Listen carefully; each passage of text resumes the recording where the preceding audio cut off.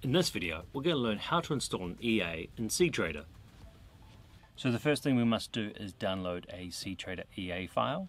cTrader EAs are in a .algo format. Here are a few examples.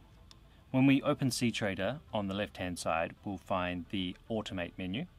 Typically this menu is populated by a few sample EAs.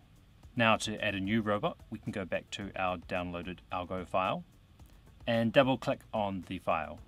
This will automatically install into cTrader. Otherwise, choose to open the file with cTrader if prompted.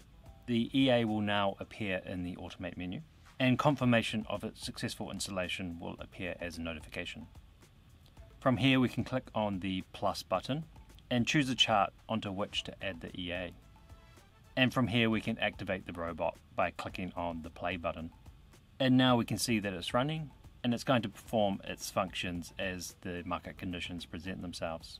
To remove it from the chart, we can click on the three-dot menu on the EA and hover over the remove instance, and then select the chart you'd like it to be removed from.